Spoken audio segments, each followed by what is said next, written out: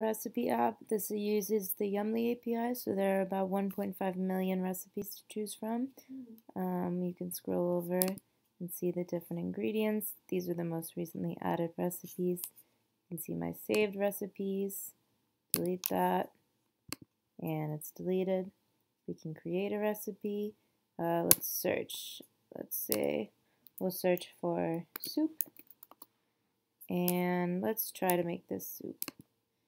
You can see I've got some drag and drop functionality, so we can try this recipe out with meat, veggies, flour, the butter. It's not going to look different, and salt.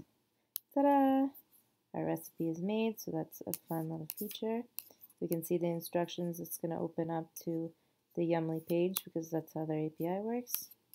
And we can search again. Let's save that recipe because we liked it. Search for like vegan, Mexican.